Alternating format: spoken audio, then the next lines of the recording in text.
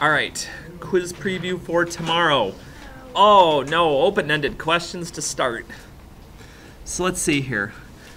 When referring to rational expression operations, adding, subtracting, multiplying, and dividing, when do you need to have a common denominator in order to do it?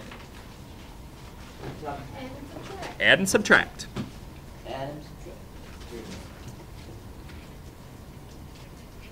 Because with multiply and divide, we can start canceling right away, and we really don't care if there's a common denominator or not. It's a good deal there. When trying to simplify any rational expression that involves quadratic polynomials, that just sounds so technical, what should be your first step? Factor. Yes, factor if possible.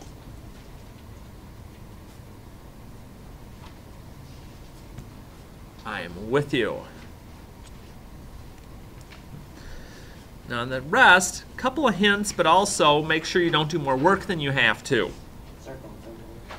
Okay, so what are the least common denominators for the following expressions? Again, do not do all the complete adding and building fractions. Just what's the common denominator?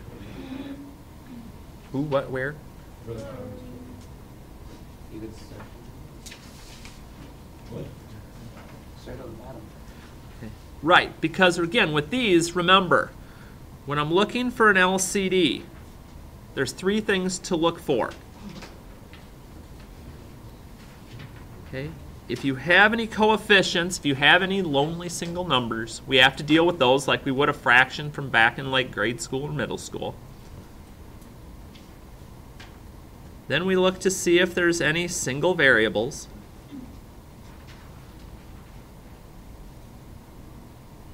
And if there are, we're going to take, oh, keep scooting, Hardy. We're going to take the largest exponent that we see on one of them. And then finally, we look for our unique quantities, or our sets of parentheses. And that kind of takes on the same rule. If there is one with an exponent, if there's a squared one, we're going to take the squared part. So we need to look for those three things and kind of run down the checklist. So this first one, I don't see any plain old numbers hanging out. I don't see any variables that aren't connected, okay, that aren't bonded with a number. So basically, in this first one, it's just going to be the two quantities. I'm done. Okay, don't make this harder than it needs to be. B, I kind of made that one easy too. Yeah, I was going to say, I have a coefficient, but I don't have any other ones, so I don't have to worry about it. I have a single variable, but it's not like I have multiple ones, so I don't have to worry about it. There's no quantities. Okay, that's not bad. What about C, though? Factor the second one. Factor the second one. So what's that second one going to look like after I've factored it? What multiplies to negative 16 and adds to positive 6? 8 and 2. Okay, 8 and negative 2. So once I have that, we'll get rid of the old one so I don't get confused. And then basically, yeah, I have an x minus 2, I have an x plus 8. Remember though, it's only on largest exponent. It doesn't mean, ooh, I see two of these, so I'm going to put squared. No, you better not. The only time we use squared is if we actually see one in one of the terms. So that's not bad. All right, if possible, simplify the rational expression. So factor if you can, and if you can't, then we'll see if we can start canceling. So let's see. What can I do in number 1? Take out an x. Okay, take out an x. So what's that going to leave me with? 3x plus 2. Okay, 3x plus 2. Okay, so we'll wipe that out. X. Right. By doing that, now this x has been singled out. Once that x has been singled out and I don't see a strong bond here, now I can start playing with these. So going by my exponent rules, 2 minus 1 would be x to the first. There's my larger exponent. Okay, or I could have just canceled an x if I wanted to. But But I just wanted to remind myself then that that 3x minus 2 is bonded down here. No more wiping out x's. That's all you can do. All right, let's check out this next one. Any factoring available in the numerator? All right, we got a difference of squares. So 2x plus 7, 2x minus 7. And again, if at this point you're staring at these, you're going, I don't know, I don't see. You need to go back and look at some of those factoring lessons, because it's just one of those you've got to get used to over time. I can keep saying it over and over, but it's got to be something that kind of you reinforce. All right, so we got that set. Down here, you either need to play with the mental math, or if that's not your strong suit, then you need to slide and divide. 2x minus x, 2x minus 1. I mean, just x minus 1. Now, if you don't see where that came from, again, I could swing this down to the end.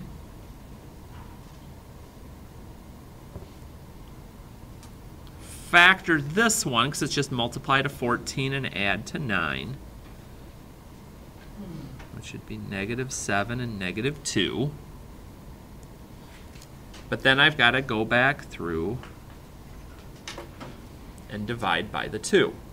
2 divided by 2 is 1, so there's my x minus 1. 7 over 2 doesn't reduce anymore, so that 2 will swing back to the front. 2x minus 7. Either way, perfectly acceptable to work with. And now, those are identical, so they can cancel.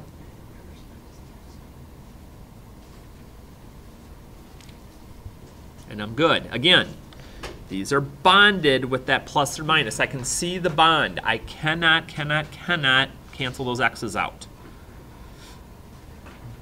So then we get away from single terms. We go into multiples. So I see this first one's multiply. Now, you could go cancel crazy at the start. Nothing wrong with that. But, again, my suggestion for the most part has been, I like getting it down into one fraction and working with it. So I'm going to go ahead and I'm going to multiply straight across and get it into one fraction first, and now start to reduce. And again, with the way the calculators are anymore, life gets simple with this. The 192 over 100, now, if I can mentally do it, great. Oops. If I can mentally do it, great. If not, well, we just go back to where we know we can get a little help. Okay, so 48 over 25. I'm not going to need this again for a little bit. Whoa. So now let's see. I've only got x's in the denominator. They're nowhere else. So I know that's going to be all right. What about the y's? Y equals What's that? Yep, subtract them. So 5 minus 1 is 4, but the larger exponent was in the numerator. So that's where my answer goes. And I'm good. Again, the further we get with these, you kind of see it's kind of starting to ramp up a little bit as you go further, which kind of gives you a chance to see how this is all working. Now, what's different about 4, besides the numbers, of course, than 3? Yeah, now it's division. So not only, yeah, we're going to flip the second one when we get there. But for now, I see that x to the 6th. Can I factor, bless you, the denominator in number 4?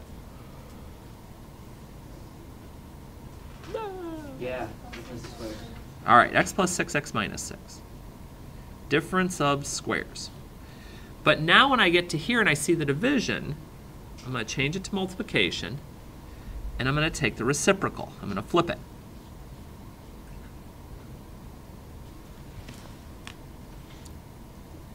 And I can look and say, okay, well, I see that these x plus 6's are the same, so I can wipe them out. The other thing that I notice, I start looking here and I'm like, okay, this is just like division. I know they're not in one fraction yet, but it's the same idea. So 6 minus 4 would be x squared up in the numerator, because that's where the larger exponent's at. So that'll actually take care of our x's here. And then all I see that's left is a 4 and this x minus 6. And there's nothing left to cancel. So it's just basically a step-by-step process. Factor or take out a greatest common factor and then start looking to see what we've got to work with. No factoring. Woohoo. Put the second fraction up there. Flip the second fraction. And I'm with you. We'll just go ahead and we'll multiply across here. So 84x to the 4th and 224x to the 5th.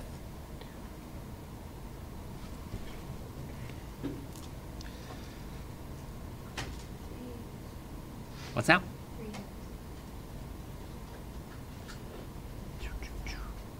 Why am I going brain dead right now? Did you say 8? Yeah. Okay. And then right. Since it's 5 minus 4 is 1, larger exponents down below this time. 3 over 8x. And yes, it matters where the x goes. Gotta always be with that larger exponent.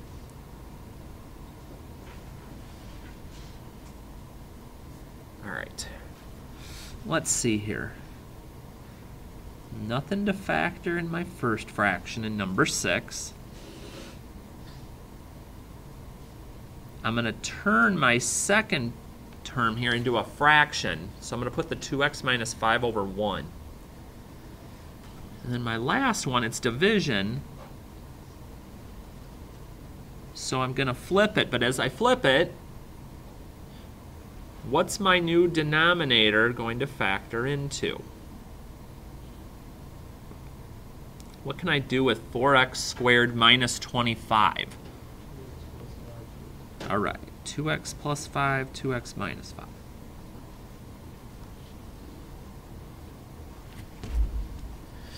Now that I've done all of my flipping and my factoring, cancel a whole bunch out.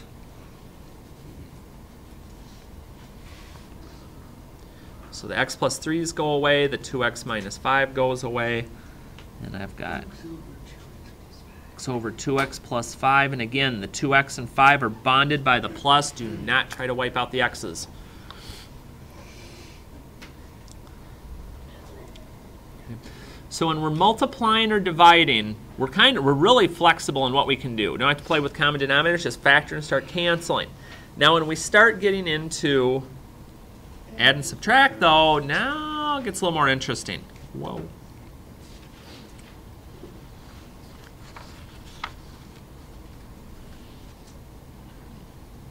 And nice, I even give the reminder on common denominators. But again, run down your 3 things to make sure everything's going all right. I don't see any single coefficients. I don't see any single variable terms. I just see 2 different quantities, x plus 3 and x minus 2. So that will create my new denominator. And we go into building mode. Again, whatever I had in my old one and my new one, I'll just check off. And whatever doesn't get checked off is what I need up in my new numerator. Because again, if I were to go canceling right now, which I'm not, if I cancel those, I'd get my original fraction back, and that's the idea. I've got the x minus 2 in the second one. I need an x plus 3. So basically now, I'm ready to get down to one fraction. So if I distribute, so I'll have 4x here, and I'll have 2x here, so 4x plus 2x is 6x. 4 times negative 2 would be negative 8. 2 times 3 is 6, so negative 8 plus 6 is a negative 2 or a minus 2. We could take the 2 out. It's true. Even though I'm wondering if I'm going to be able to cancel anymore or not, if I can factor the numerator, I always should, just for that rare instance when I might be able to do something else. So since I can get a 2 out of each of those, I'm going to.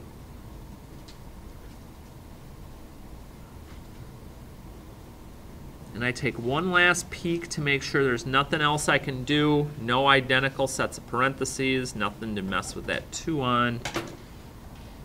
And again, either of these would be acceptable, but it's going to be one of those cases sometime when you don't go ahead and factor it and something would have canceled that you're going to get nabbed. So I'd always just do it just to be sure. All right, let's see here. Number 8. Number 8. What is my brand new 10. Okay, 10x, because when I'm doing these, I look at my coefficient part first, the 5 and the 10. If I were to start counting by 5s and 10s, what's the first number they have in common? 10. And then the x is there, so I have to have that. I'll recopy what I have up in the numerator of my fraction. And then I start building. So to get from 5 to 10x, what do I need? 2x. 2x, because 5 times 2 is 10, and I don't have the x yet. And the second one, well, I already have 10x. I don't need anything else. So I go back and I go, okay, well, 3x times 2x is 6x squared plus 4 over 10x. Now I got 2 questions here now. You take out At this point right now, before I do anything else, can I whack these x's right now? 9. Not yet. Can I factor out something in the numerator though? Yeah. Yes. So if I take out a 2, I've got 3x squared plus 2. Now can I whack something? Yeah. Yes, because now this 2 has been freed from the bond. So now the 2 and the 10 can reduce. So 2 goes into 10 5 times. Now I'm done. So that's what I'm talking about when I'm saying once you get to the end of one fraction, you want to go ahead and factor it if you can, because there may be one other small thing that you're going to be able to do to simplify it. If you don't do that part, you stop here. Partially right, but not completely right. So be cautious. Number 9. Looks like we got some factoring to do. What's my first denominator going to factor to? X minus 7, X minus 2. Okay, so x minus 7, x minus 2, because negative times negative is positive, and negative 7 and negative 2 add up to negative 9. Okay, so we get rid of that, because we don't want to get confused. And that actually ends up being my LCD this time.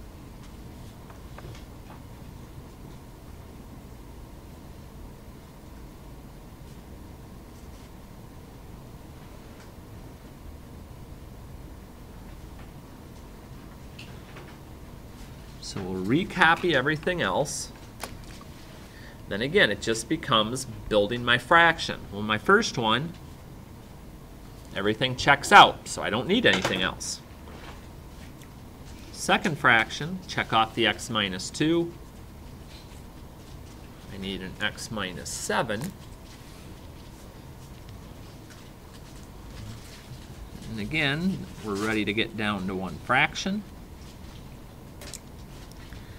The second fraction, I got to distribute a little bit, so I'll end up with 2x minus 14. So let's see here. 5x and 2x is 7x. Negative 14, negative 1 is negative 15. I look at the numerator, can't take anything out of there. Nothing's identical. We're good. So sometimes nothing's going to happen. And that's okay.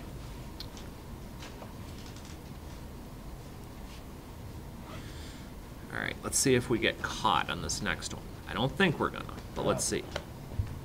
All right, 10. Ooh. Common denominator. Yeah, what's my common denominator on 10? X minus 6. X minus 6, it's already common.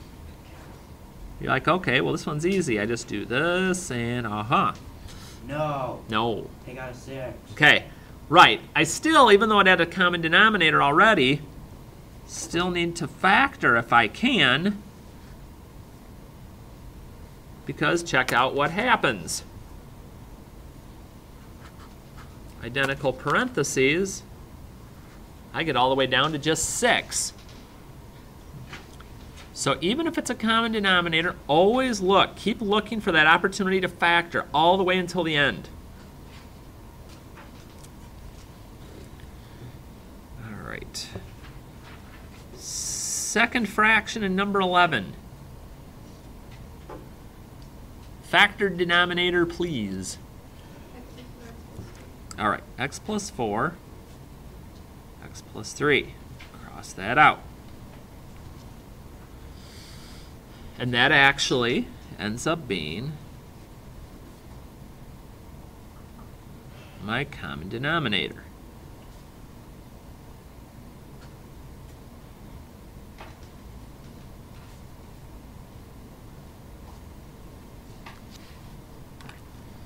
So I go, okay, let's see. Got my common denominator, check off what I have. Didn't check off the x plus 4, so I need that. Second one, I got everything. So I'm like, okay, let's see what we got working here. Single fraction.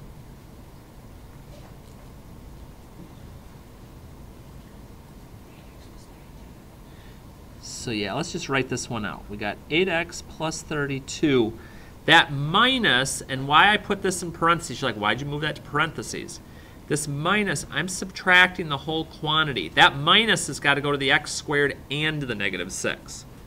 So I've got negative x squared and plus 6. And a lot of times if you don't put the parentheses, you'll forget about that. So let's see here. Negative x squared plus 8x plus 38. Let's think about this for just a second here. Multiplies to 38. 19 and 2 or 38 and 1. Neither of those are getting me to 8. Okay.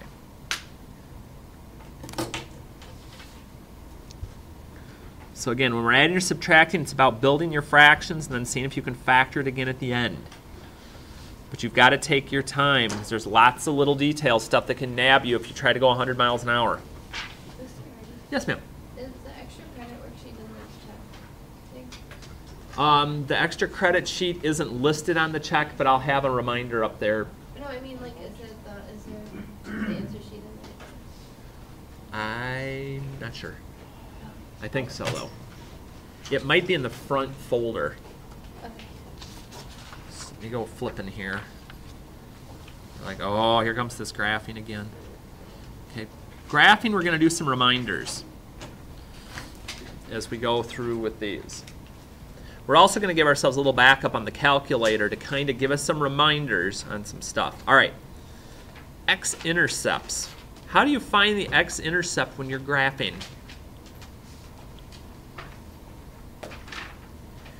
And there, yes, numerator equal to 0. Now, I'm going to warn you. There's a distinct possibility that on this quiz tomorrow, some of you remember it from the last quiz where I had the 3 questions. How do you find the horizontal asymptote? How do you find the vertical? How do you find the x-intercept? That question may be popping up again. So if you're not sure, you might want to go back and review that a little bit. Yeah, I'll let you, if you're looking to retake that last quiz, it'll be through Tuesday next week. So we've got 3 days this week. So yeah, since I always do a week, we'll get those first couple of days of next week too if you want to. Quick question. If you have a polynomial at the bottom and it's Just grab a different one. So we don't have any x-intercepts. How do I find vertical asymptotes? Set the denominator equal to 0. And again, you can either solve this like an equation where you add 9 and then take the square root. That would work. Or you can also go ahead and factor it since it's a difference of squares. So x equals 3 and negative 3. And like I said before, I normally start drawing these in as I find them, because it'll be a nice check for me when I actually get to the point where I'm ready to graph things. All right, horizontal. We are bottom heavy because we have a larger exponent down below. Remember what bottom heavy gets us. is it y equals 0? It might be y equals 0. Now remember, you can have part of your graph go through your horizontal asymptote. But let's see what this looks like to see if we're on the right track here.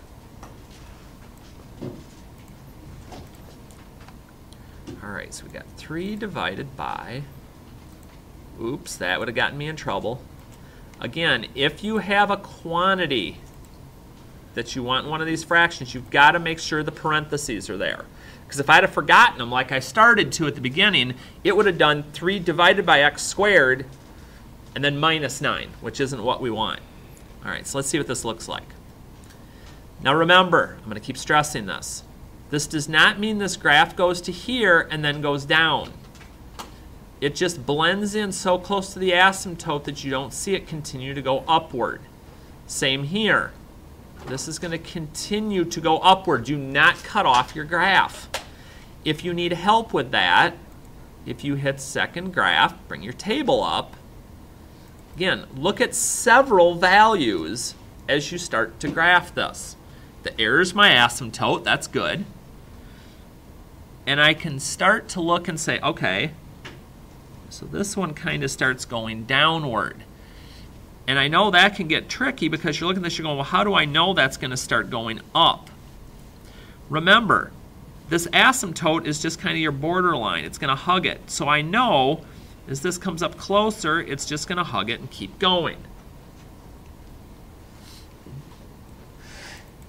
If I look on the other side of my error, thank you, I'll see that same thing is going to happen. It comes downward here, but that'll go up. Now, as far as the middle's concerned, between my errors, I'm just going to plot them all. So negative 0.6, negative 0.375, and that ends up being symmetrical.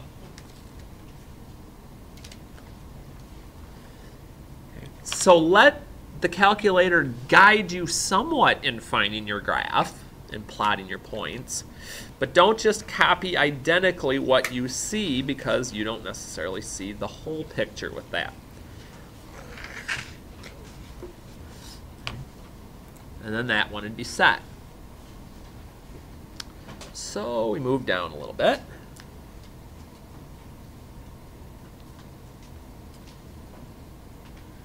And we start the process over again. So x-intercepts, numerator equal to 0. So I'd subtract the 4 and divide by 3. So negative 4/3, like, ooh, it's going to be an interesting graph already.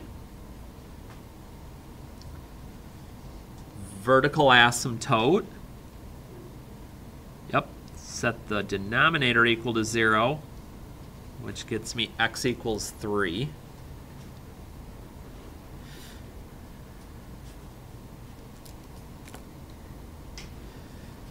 And then horizontal,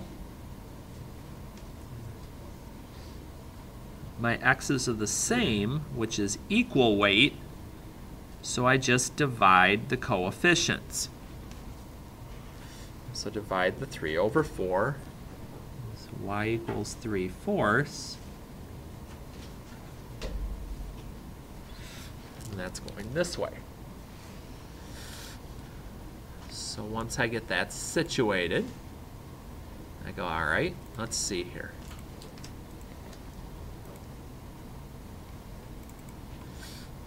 Again, if you have binomial terms, make sure they're in parentheses.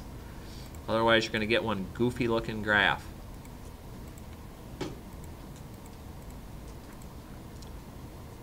All right, let's see how this looks. Okay, now this looks sensible. Here's my vertical asymptote out at about 3. That looks good. And I notice this is going just above the x-axis, just above it here, which makes me think my horizontal asymptote's also good. So let's take a look at some values here. If I'm looking off to the right of my vertical asymptote, got a point at 4, 4. And again, I'm just going to use a few points to get a general idea of what my branch is going to look like. Then I'll go to the other side and take a peek. Again, typically I'm going to use these 3 points that are on either side of my vertical asymptote. So here I'd have 2, I'd be negative 2.5. 1, just a little less. And at 0, I'm just a little less. Oops, I started to curve a little too soon. And get that in there. And I can always go back and look at my graph one more time and say, those look similar. Yeah, those look similar. Okay, this is looking good. I'm feeling good with this. Kind of make that go away. And finally, these things still aren't going to change.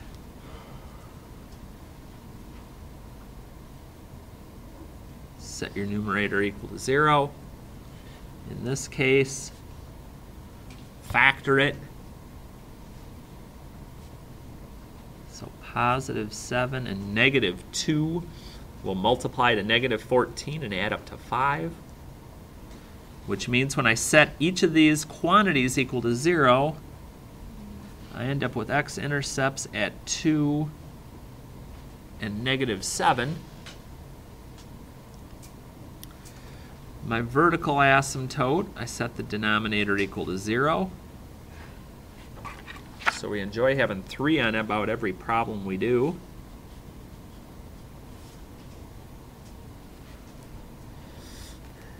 Now, horizontal. We are top heavy. There's no horizontal asymptote, but there's a slight clue there. Obliques. Oblique in capital letters. Now, obliques, 2 options. I'm going to show you both because some of you like it one way, some of you like it the other. So here goes nothing. I can either do regular long division with this. So where I'd have x minus 3, and then I'd have x squared plus 5x minus 14. And I would look at my first terms. So x into x squared would be x. And at that point, I'd distribute this x through. So x times x is x squared. X times negative 3 is negative 3x. And then I subtract that. Because the whole idea of this long division is that my first term is going to keep canceling. X squared minus x squared, yep, that cancels. That's good. 5 minus negative 3 is like 5 plus 3. So that'd be 8x. And I just bring my last term down. and I start the process over again. So x into 8x is positive 8. And I do it again. I distribute it through. So 8 times x is 8x. 8 times negative 3 is negative 24. Those guys cancel. Minus a negative makes this negative 14 plus 24 is 10. I'm done. I don't care about the remainder. My oblique is y equals x plus 8. Now put that in a minute. But I want to make sure that I show you the other option if long division just drives you crazy. And here's what that other option would be. I can use synthetic division on this, but here's the kicker. See how that's x minus 3? You have to use the opposite sign if you're going to do synthetic. So if this is a plus, this is negative. But since it's minus, this is plus. And then you just take the coefficients of each of the terms in your numerator. I bring the first term down. Okay, I don't do anything with that 1. Multiply it times my divisor, so 1 times 3 is 3. Add down. 8 times 3 is 24. Add down. And once you get those in, you go back and you say, okay, I started with a degree of 2, so I go 1 less than that, so x plus 8, and then this ends up being my remainder, but there's the x plus 8 that I was talking about. Okay? Either of those work. So once I have it, no matter which way it is, I need to graph that oblique in like I'm graphing a line. So my y-intercept is at 8, and my slope is 1. So up 1 and right, 1, up and right, up and right. And I just tend to like fill in dots as far as I can go, because what that's going to do is it's going to let me make a very accurate, or down and left, lets me make a very accurate asymptote. Because again, asymptotes are dotted or dashed. And I won't see those typically when I go to graph my line if I look at it on the calculator. Whoa, you're not supposed to take the whole graph with you.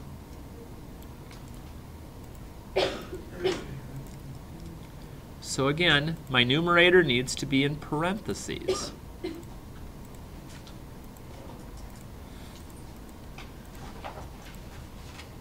And so does my denominator. So when I graph this, like that looks kind of funky.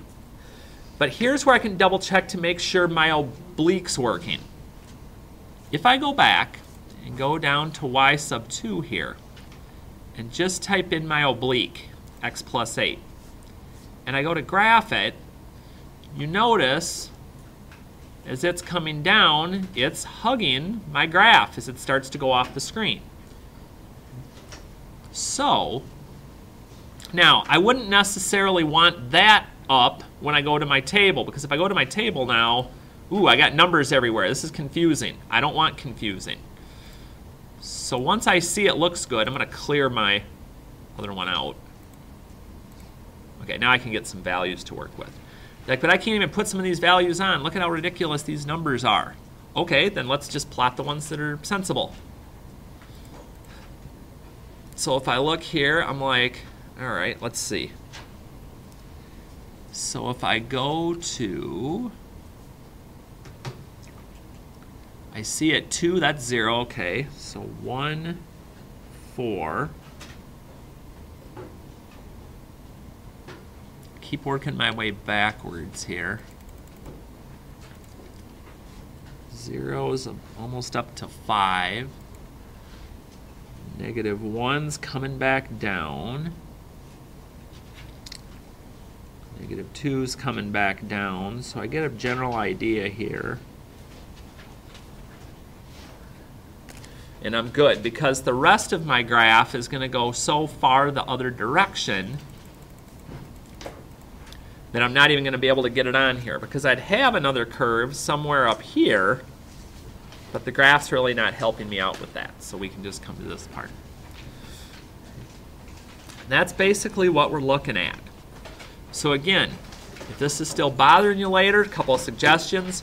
Watch any parts of this again, or you might even want to take an extra copy of this, print it off, because I've got a copy of it on the website, and see if you can do this without, and then you've got an answer key to kind of come back to.